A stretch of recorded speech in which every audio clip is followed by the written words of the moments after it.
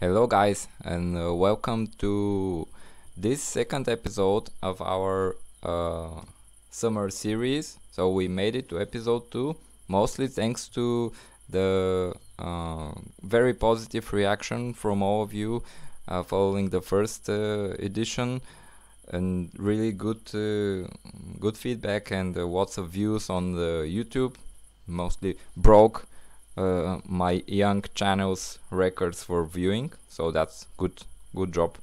So I was motivated to right away to do another one, and this time we will remain in the 2012-2013 season and revisit the season itself. So this was the inaugural season for the league, as you all know, and that's part of the fun why we're coming back to see what's happened and how it unfolded in year 1. So before we go into stats and standings and everything, let's take a look at some more history, not draft related, on things that we didn't mention last time. So you see the salary cap number. The interesting quirk here is that the UDL salary is not going down. It's stipulated in the rules, and it did happen for a couple of seasons.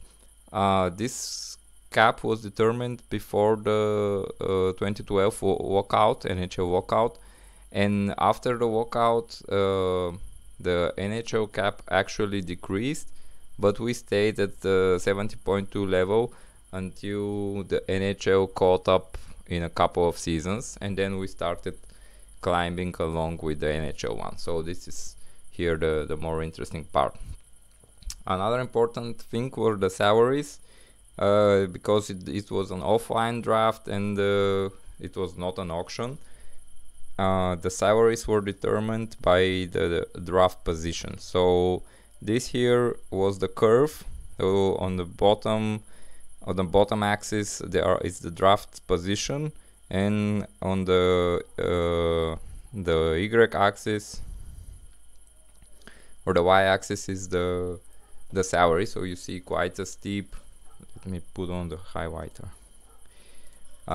Quite a steep decrease in the first 4 rounds, and then more gradual one until we reach the later rounds, where the league minimum at the time was 0.525 million. So the last few rounds were very close to the league minimum. Also, we couldn't sign all of our picks to max term deals, so this means 4-year deals. We had restrictions like the here, so you could retain no more than 5 players to 4-year deals, and so on and so on. Of course, if any of us wanted, could sign all of his veterans to only 1-year deals. There was no restriction on that. And we get here to a point about the regular season. The regular season, of course, was cut short by the shorter NHL season as a whole. So we had to squeeze some regular season games and the playoffs within the very packed NHL schedule. So this meant we had only 10-week long regular season. And this is important, but what will turn out more important is the next point, that these 10 matchups were split in 8 divisional and only 2 out of division matchups. So you played all of your division rivals twice and 2 other teams once. Also another important thing, back in the beginning, in the early days of the league, we had a $50 entry fee, most of you remember, and this was distributed to the top 3 regular season teams and the playoff champ. So basically the winning spot was a lot more top heavy. And armed with this information, we can move on to the. Hey, wait, what? Bad tiger.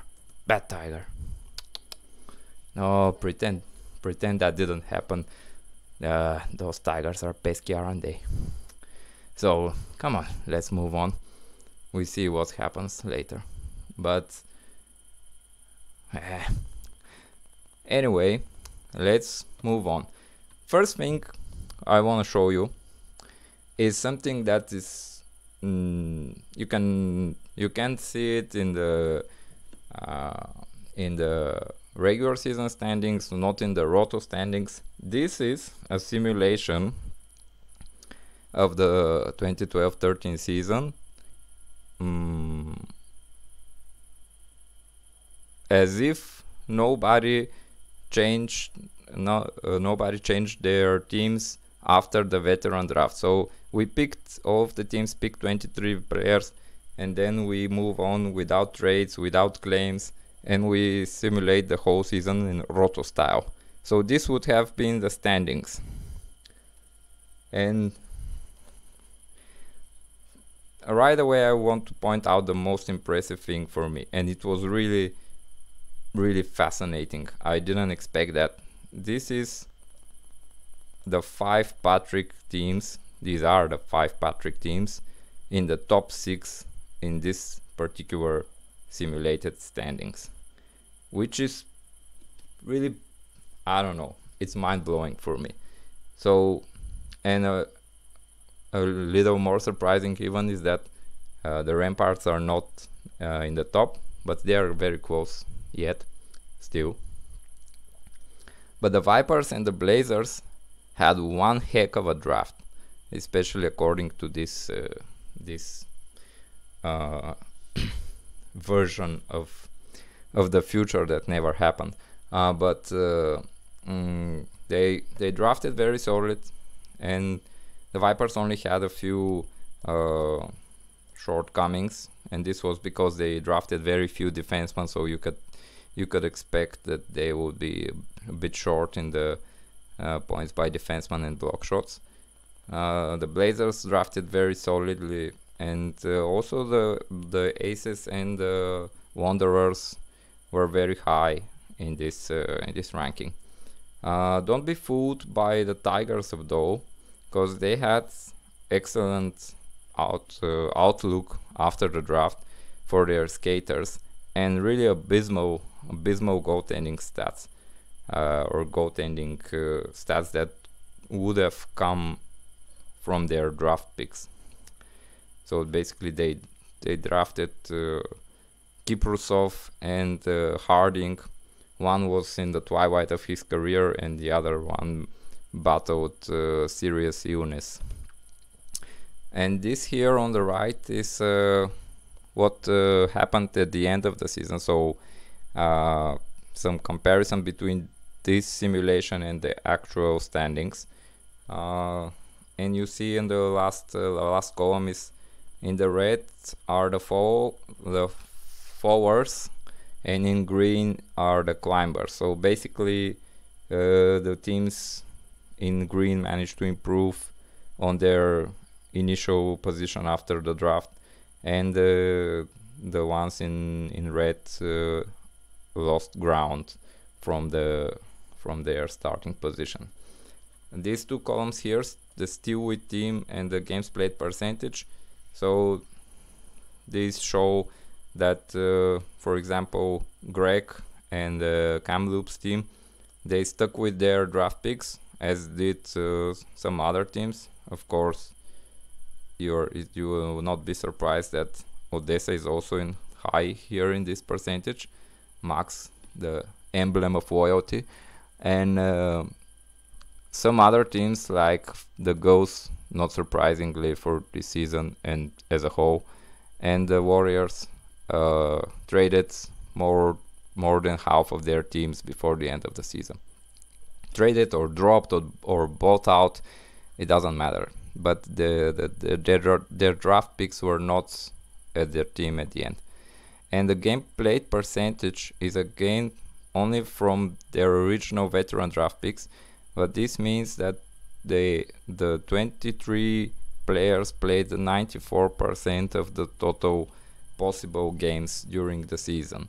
So this means a very healthy lineup. And when we go into the more red ones, this means that either a lot of injuries occurred to this particular group of players, or some of them were not NHL regular players.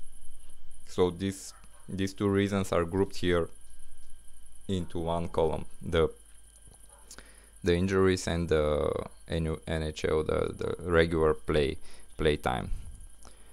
So this I found really quite impressive, especially the strength of the Patrick coming out of the draft. It was, I don't know if we had, so we will basically see just in a couple of minutes how this affected their own division mostly and the standings as a whole. So now this is the final standings of the regular season. So again, the teams, divisions, of course, points, winning percentage, and the line where the playoff teams were above the line are playoff teams, and below are teams out of the playoffs. Oh, a couple of interesting things. First, the top 4 teams were actually the division winners, which doesn't happen every season. I would say that even it happens not that often. But as you can see, the Patrick did not dominate in the points standings. It was mostly because of the schedule. Because we had so intra-division heavy schedule, the Patrick division basically cannibalized itself. It was just too strong, and someone had to lose in these 80% of matchups which are in the division. And when your division is ultra strong, you're bound to have a losing team, no matter how strong the overall strength of the division is. So really, looking at the Roto ranks, again, the Patrick was still the strongest.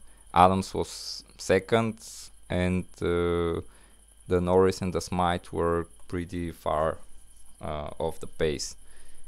And but what you can see here is that four Norris teams made the playoffs, and it is because they benefited from having a very weak team in the division. And this is, of course, the Ghosts. Of course, I'm saying of course because all of us that were playing in that season remember how bad the Ghosts were. Were they historically bad, you might ask? And the answer is you bet. You can see the other 5 seasons of the league, the teams that finished bottom of the league each had a close to double winning percentage compared to the Ghosts from that season. So really, they were very bad, maybe compared to some of the NHL teams from the past in the expansion eras, where they came in and played 70 games and won like 9 or something. Pretty spectacularly bad. So I don't want to pile on Jay. He actually managed to have a 50% or better winning percentage in all of the coming seasons. So he's now, I think, very close to 500 in a lifetime of his team. So he managed quite well after that. And one more thing here, I put it in yellow. The Brooklyn Aces were 4th in the Roto standings at the end of the season. Not the simulated ones, the actual ones. And they finished 16 in the actual standings. So they had a quite bad luck. So we ask another question: were they historically unlucky?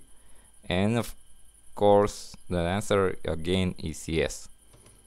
The next two teams in this rankings are the Ghosts from 14-15 and the Linköping from 15-16. Both of these teams also missed the playoffs, but the difference between their roto position and their end of regular season standings position was not as big. So this is how we finished the regular season. So these teams made the playoffs, but before we go to the playoffs and etc., we will take a look at the teams, but we'll keep the focus on the division. So we take a look at each team, but in division by division breakdown. So we start with the Patrick. We've talked already a lot about the strength of the Patrick, so we naturally start with them. You see here first the Detroit Vipers. They were in our simulated table after the draft. They were the top team, and they remained the top team in the Patrick after the season. But because of the strength of the division, they fell to fourth overall, which still secured them a bye in the first round of the playoffs, but didn't give them very favorable matchups going forward in the playoffs. So to say a few words about the Detroit team and how they did and how the season unfolded. As you saw earlier, the only shortcoming the team had was on D, because they had too few defensemen drafted. So they got in the first days of the season, they got Sergei Gonchar in a trade, and he was pretty solid still in 2013. And already close to the deadline, to the trade deadline, they made a big trade with the San Diego Ghosts, which included like 6 pieces. But unfortunately for the Vipers, they tried to improve by acquiring Joe Pavelski and Havat from the Ghosts. But they actually gave up Pascal Dupuis in the trade, which ironically Dupuis had a better season than Pavelski in that year. And it was surprising that really across the board of the UDL categories, Dupuis was better than Pavelski. But this was during the heyday of Chris Kunitz and Dupuis as wingers for Sidney Crosby. So you can maybe not expect that, but you will not be that shocked. Next, the Ramparts. They finished second, fifth in the overall standings. So they easily made the playoffs and were the highest seed in the first round of the playoffs. The Ramparts were a mixed bag. Sorry, I missed. I intended to tell you before I started saying this. You see here, I'm not reading all because too much information, but you see here the top 5 picks from the veteran draft for each team. Another 5 players that were picked later but did good. The goalies, but not the goalies from the draft. These are the goalies that they finished the season with. So it's a bit of a mixed bag. And the players highlighted in light green or light blue, I don't know how you see it on your screen, but the highlighted players mean that these players finished in the top 20 in their respective position at the end of the season. The top 20 determined by the UDL categories and basically ranked by me based on spreadsheets and everything, so it's not some official ranking, but I think it should do the job. Only for the defenseman is not the top 20, it's the top 30, because the defenseman position is a bit more populated. So that's the color coding here for you to read or to take a look how each team did.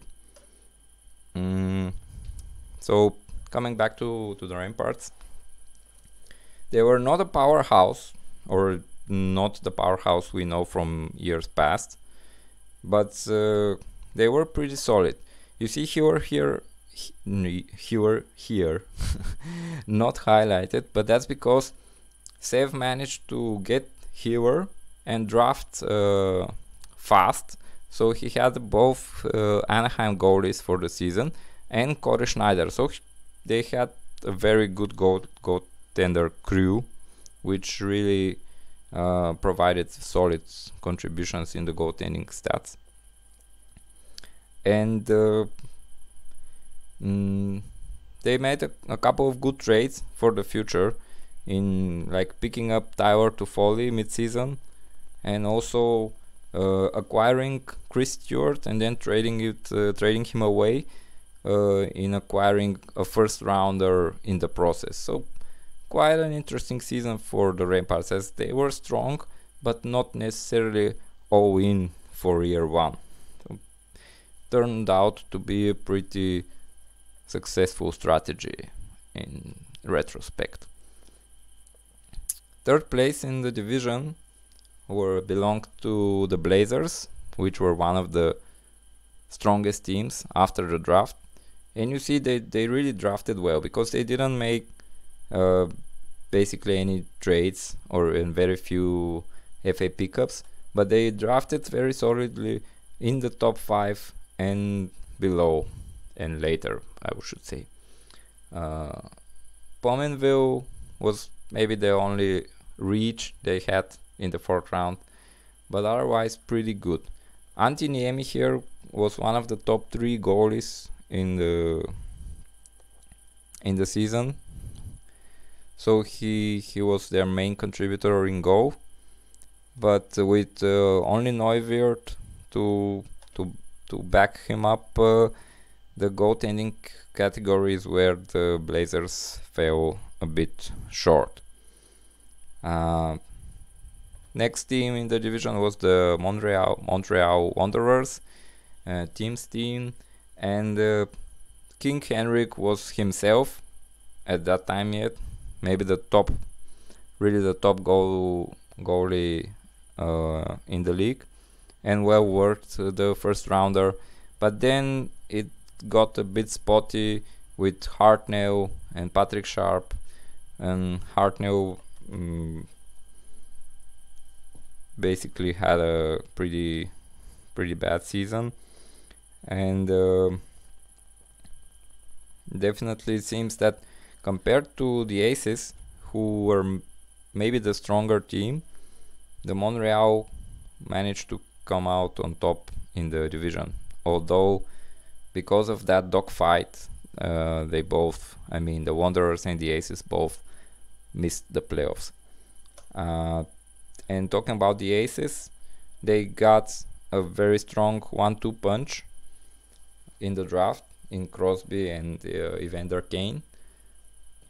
Cam Ward, he got injured during that season, so he really couldn't contribute and couldn't justify the third round pick. And you see here Jeff Skinner, Brent Burns, solid picks, but they both had a bit of down years, so they were good picks for the future, but couldn't really push the Aces over the top for this particular season. And interestingly, this was David Clarkson's last good season, after which he signed that huge deal with Toronto, and huge awful deal with Toronto that he's actually still on in the NHL. So the Aces managed to get the benefits of Clarkson's last good season. So the next division we take a look at is the Adams, which was the second strongest. And here we face the Tigers first. The Tigers, who were the top team in the regular season, finished first in their division, of course, and were really very strong, especially on the skater side. But what was more impressive was that Cam moved very quickly to fix his problem in goal.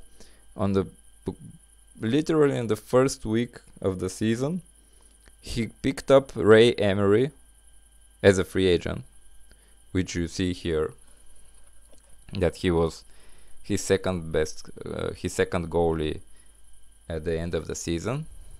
He then made a trade, or around that time he made a trade to trade away Chris Letang and bring in Ben Scrivens, and of course Philip Forsberg, which we talked about in the previous video. But he took a goalie who was on a farm contract, so he could provide spot starts. So really excellent management by the Tigers to quickly identify the weak spot of their team and fix it, and then they had the quality already there as a skaters to really power through the season. Of course, for all the teams we talk about from the next three divisions, I will not say it all the time, but for all of them it's valid that they were rookie in that season. They were not in the Patrick division. So all of the rest 15 teams were at least a bit lucky that they had another division as their own. So anyway, with that said, we had pretty good picks. Marty St. Louis was on fire that year. He scored. It was a shortened season, but he scored at a more than 100 point pace on prorated to an 82 game season. So it was really one of the last great seasons that he had. And the Tigers were really a very strong team from the start. Next in the Adams were the Macon Whoopi team, team that has been relocated since, but this was one of the better seasons they had. Finished second in the division, ninth in the regular season standings, and you see very strong picks in the first five, and another two very strong picks, especially Voracek, who had 46 points in the 48 games played that season. And something else I wanted to mention here: Patrick Kane in the 4th round. What were we thinking? So, and if you look at this division in particular, look at the 4th round picks. What is this? It looks like more than the 2nd round to me. But anyway, obviously we had some home runs to hit in the 3rd round, but it seems that the 4th round was really very good value, especially in the Adams. It was not everywhere, but the Adams, they struck gold in the 4th round basically throughout.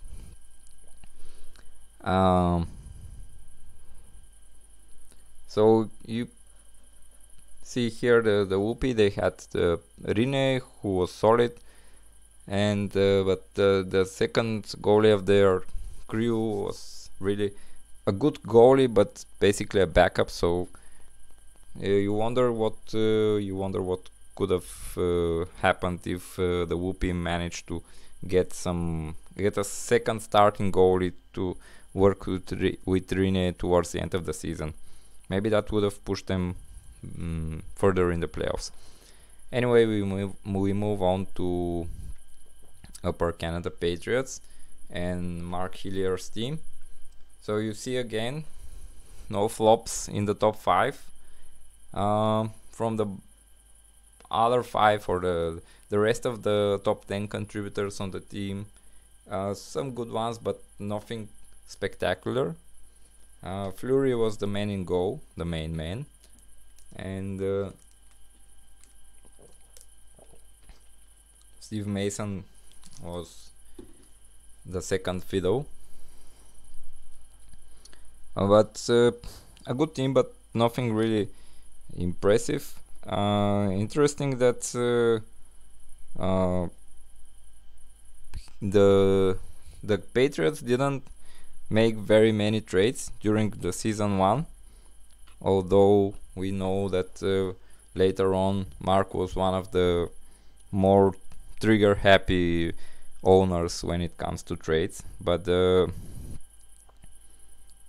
season 1 was one that many of us were more conservative or more hesitant to make big deals yet.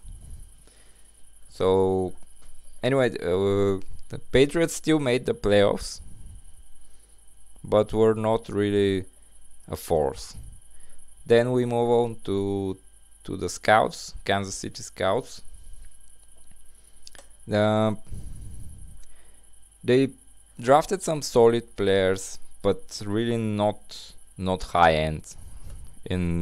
If you look at all the draft picks, some good ones, but they're not flashy. And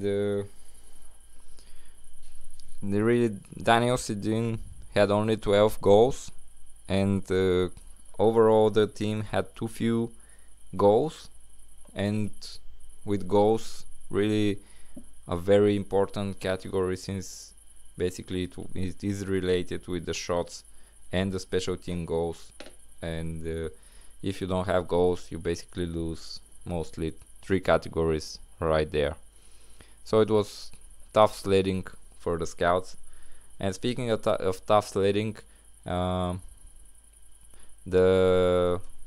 Jackalopes in the first season, they didn't really do great. There's some excellent picks here, especially Bergeron and Holtby. Holtby in the 5th round, what a steal. And then you see below you have Victor Hedman and Justin Falk.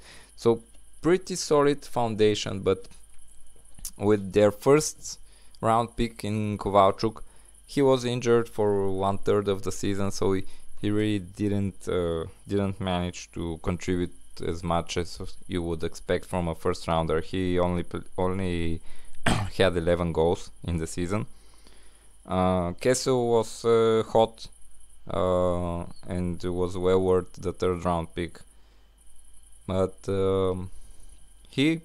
Max did pretty good. And I want to mention one more thing. Bishop was picked in the final round of the veteran draft, so he got Holtby and Bishop, which will turn out to be an excellent tandem as soon as next year, because Bishop started the year as a backup in Ottawa and then got traded to Tampa Bay, where he became the number 1 guy. So as soon as next season, you will see the fortunes of the J-Lopes really impressively turn around for the better. So we move on to the next division, which is the Norris, which was the 3rd strongest overall, looking at the Roto standings mostly. I keep mentioning the Roto standings and referencing to Roto standings because they are the more neutral evaluator or neutral quantifier. But that's definitely not to say that I like them better or something. I would say I hate Roto. It's very boring, and what we have here is the head-to-head is way more exciting for me, and really the more interesting and everything better. Anyway, that was off topic. So we go to the Norris and we start with the Linköpings. So Brad, as we saw in the table at the beginning, he started around mid-table after the draft, but then he moved quickly to cover some shortcomings, and he actually finished first in the division, third in the regular season, but the top team in the Roto standings at the end of the season. So you see, very good, some very good picks, especially Wayne Simmons, who is a beast in our league. Rask was a top-notch goaltender.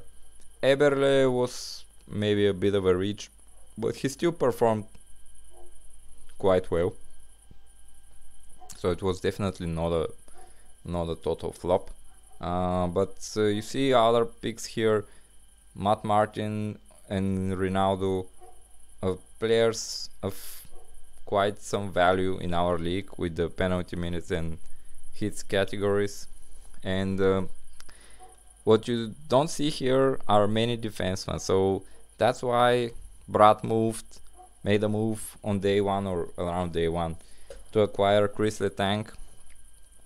Then he also got Eric Johnson, and later flipped Letang in another trade and got John Carlson and Martin Hanzo plus a first rounder. So, and John Carlson was on the upswing, so a good move for the future, for the present and the future. And Hanzo, when he was healthy, has always been very strong in the UDL. So hits, face-off percentage, some scoring, excellent player. So it was a team that was very strong, especially in the physical department, in the hits and penalty minutes. The Linköping team pretty much dominated. Second place in the division went to the Ice Dice, which were the highest ranked Norris team in our initial simulation. They had a solid draft. Interestingly, you see Tyler Seguin is the only one from their top 5 that didn't crack the top 20 in his position, but that's because he missed some games, but and didn't have the best season, but it was nonetheless definitely a good pick in the third round, because we know how well he played later.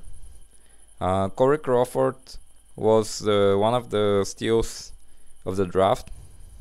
Is maybe relative steals, because he was an 8th rounder, but for a starting goalie that was quite a steal. The Ice Dice had a very strong D-core, and they relied heavily on these defensive categories. So they have Shattenkirk here, and Franson, Jack Johnson, and Beauchemin as top players. But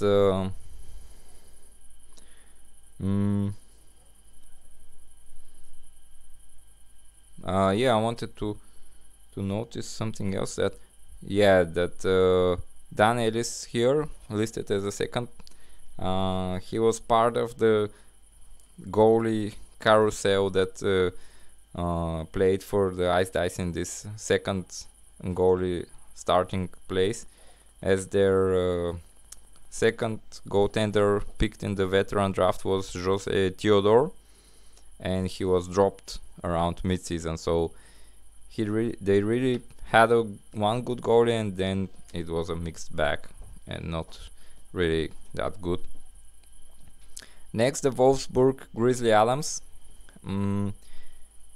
James managed to finish 7th in the regular season, which was pretty close to the Ice Dice. 14th in Roto, but still, like we said at the beginning, these teams all benefited from having to play the San Diego Ghost twice. so they had a good boost in their percentage and points totals.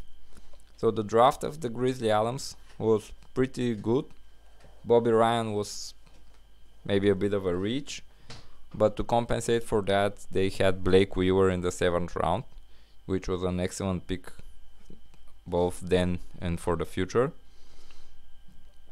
But the whole team was pretty much Carey Price dependent, which is ironic because it makes them similar to the current Montreal Canadiens in the NHL. But basically Price didn't have a great year that season, so they didn't he couldn't push the Grizzly Adams further up on himself by himself. Yeah, they had only the Wolfsburg team only had one big trade during the season, and it was the Vasilevsky one, which was already discussed both in the last video and after that, so I'm not gonna talk about it specifically. So we're going on to the Warriors and Roy's team. So we get here to the two teams that were the most active ones on the trade market in year one. So they flipped or changed, moved more than half of their teams, even 2/3 of their teams. And the Sparta team was hard to evaluate from the start, because if you look on paper, especially from the position of now, Erik Karlsson was a no-brainer first rounder. But in that year he was injured, and he played only 17 games, so he basically ruined pretty much the Warriors' chances to be really competitive in that season. Nugent Hopkins was definitely a reach at in the 2nd round, because in our league he doesn't really score enough goals, and basically loses the face of percentage category by himself for your team most of the weeks. So quite an unimpressive pick there. But after that, some solid veterans, but you see here on the top 10 even Ray Whitney pops up. Remember Ray Whitney? That's a fun when I was doing the video, I was surprised that Ray Whitney was still playing when we were already playing. But he was quite good, the Wizard. So the Warriors definitely had a good goaltending tandem.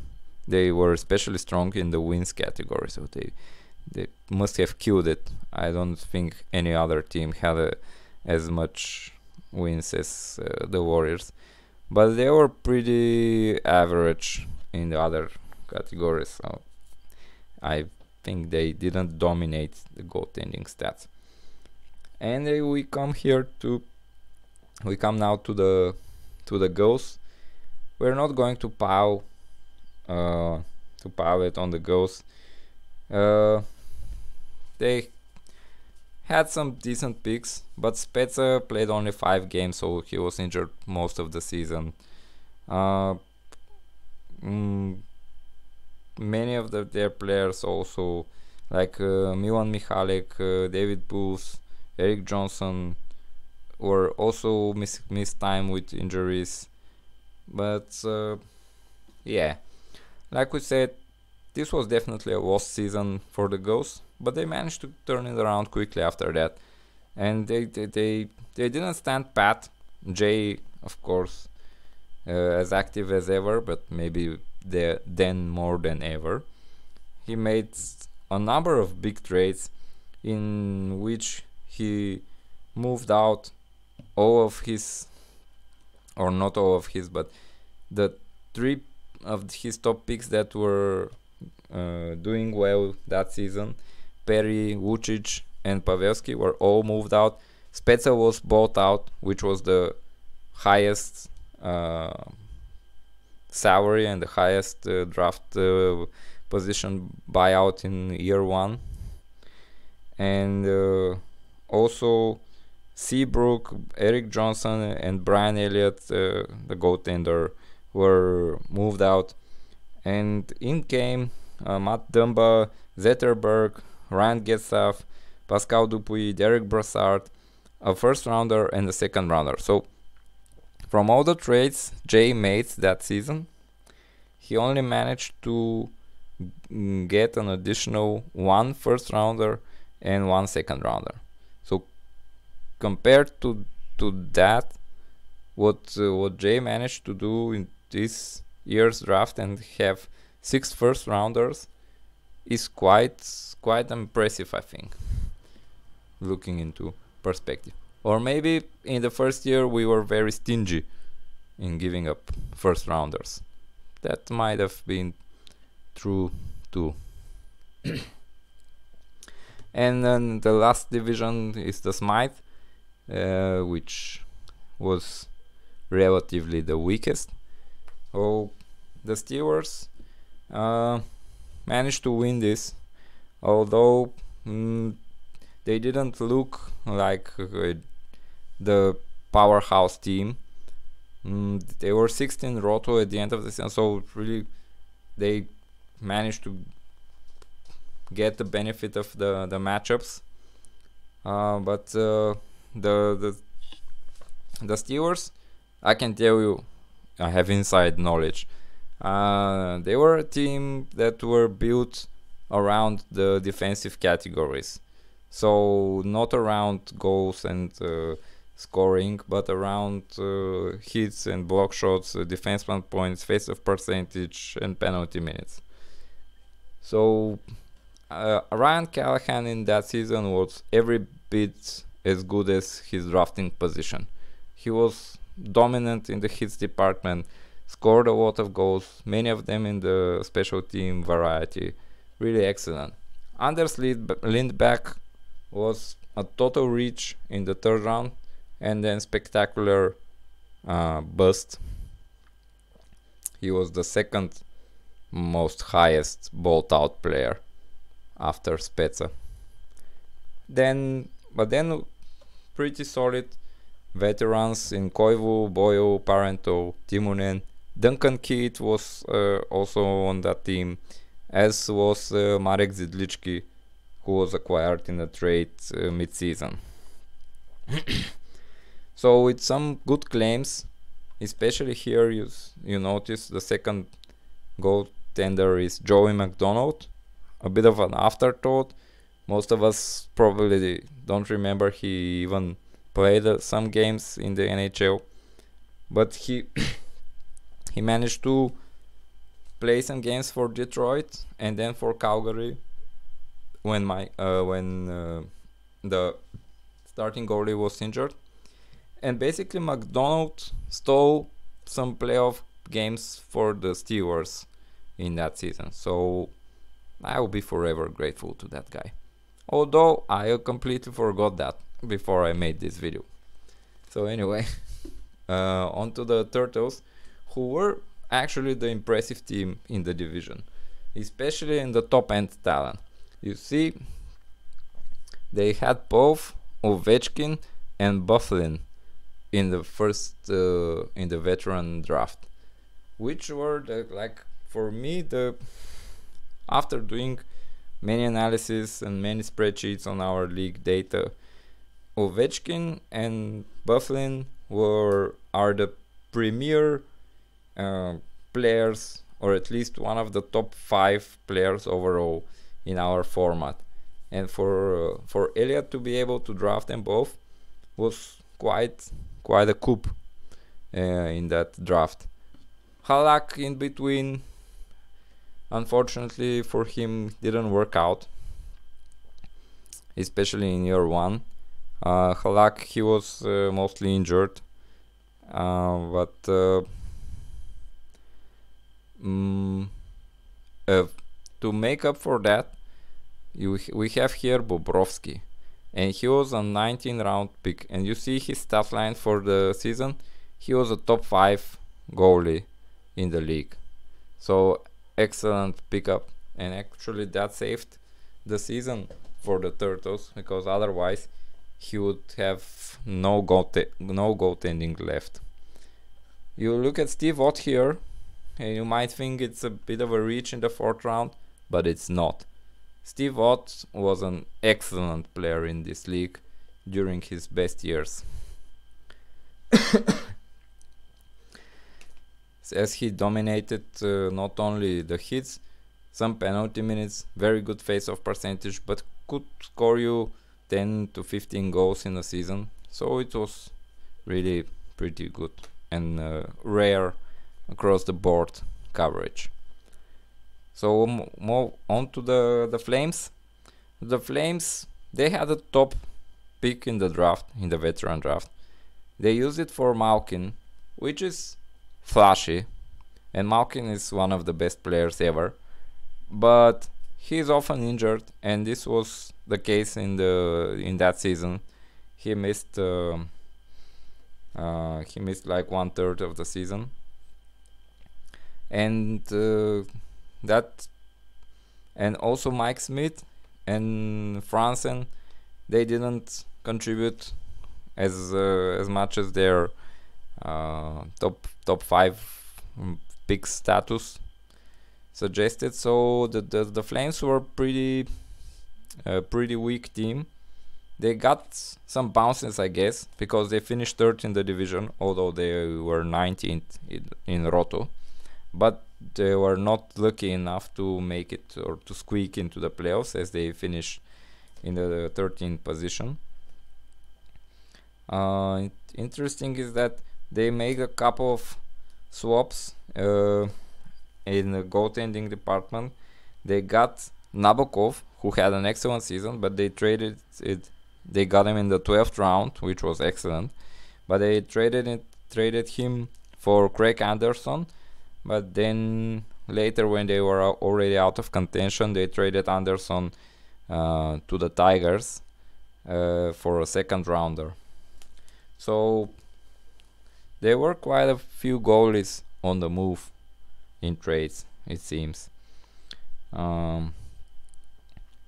So we further in the teams of the Smite that didn't make the playoffs. Next, the Mighty Camels. They had an excellent player in Stamkos at number 2, but after that, Landeskog, he had a down year. Otherwise, an excellent player in our league, but he didn't have it in year 1, so that was not good for the Camels. Ryan Miller was still good at the time, maybe not great. They managed to get Brian Elliott in a trade with the Ghosts, one of the big trades with the Ghosts, but the Mighty Camels, they didn't look like challenging for the playoffs from the deadline on, so it was mostly a boost for the Mighty Camel supporters to stay involved, I guess. And anyway, to the Royals, the Chilliwack Royals, they finished last in the division and were one of the weaker teams, as we saw also from the right after the draft simulation. They had some decent picks, but really a lack of top end talent. Parise was already not in his best days like he was in New Jersey. They didn't have a lot of scoring, but they didn't have a lot of physical contributions too, so they were basically lacking everywhere and had some serious injury issues, as all of Kessler, Patrick Hornquist, Joffrey Lupu, and Stephen Weiss missed around half the season or more than half the season with injuries. So And I have two fun facts here regarding the Royals.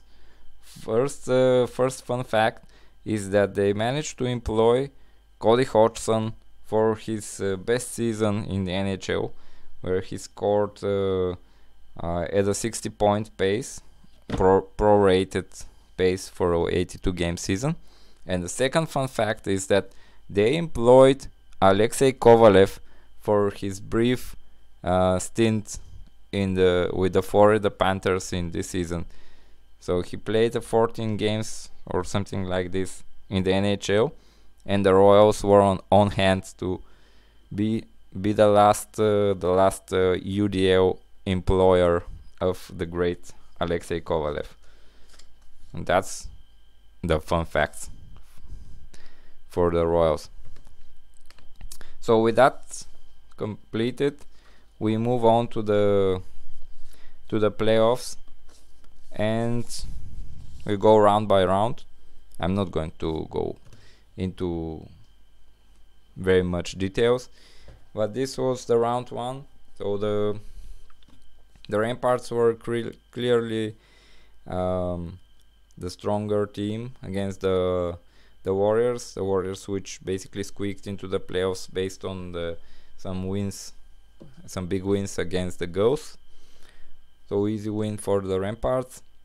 Then the Blazers showed the strength of the Patrick in winning against a higher seeded Ice Dice team. The Grizzly Adams destroyed the Upper Canada Patriots, which was not really. Basically, the Upper Canada Patriots had an off week for some reason. It's not that these teams were so far apart in the standings or in the quality of their teams, but so it happens in the playoffs. And in the really top matchup in the first round, the Macon Whoopie team managed to squeak a win over the Turtles. And overall strong team of the Whoopie managed to overcome a 7-goal week by Alex Ovechkin for the Turtles. 7 goals, but I guess not enough support from the rest of the Turtles team. And in the next round, here come the big guns, and the big guns play like some, I don't know how it's correct, but this is actually the only time in round 2 where the division winners all managed to win and move on, which is quite impressive and surprising. Maybe not surprising, but it's an interesting fact. So the Tigers managed to avoid upset against the Blazers, which one of the teams from the very strong Patrick division. The Steelers overcome the strong Whoopie team, basically riding their strategy on relying on blocks, the points, and the physical stats. Then the Linköping team dispatch of the Grizzly Adams in what is one of the classic Norris matchups, which we see and we're gonna see in the next years. It's a pretty good one. And then we have another divisional matchup in the top teams of the Patrick division facing against one another, and maybe the most the most quality matchup of the round. But the Vipers managed to stay in control in most categories and win at the end. And in the semifinals, again the 1 versus 4 and 2 versus 3, and again no surprises. The top seeded teams managed to pull out and both win with a 10-4 scoreline. And the Hamilton versus the Vipers, for me, after reviewing this, was maybe the strongest matchups in the whole playoffs in that year. Really very strong offensive performance and good goaltending, but the Tigers' firm control over the grit category, so the hits and block shots and penalty minutes, ensured that they came out on top. And the Steelers, interestingly enough, the the Linköping team played a very impressive game as far as scoring goes, but here is when Joey McDonald stole the game for the Steelers, as the Steelers managed to get most of the goaltending categories.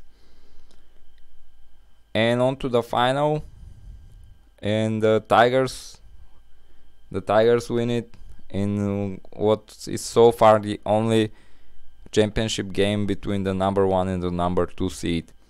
Interesting to note here is that because of the condensed schedule, the final was only a 1 week long affair, and basically the Tigers beat the Steelers at their own game.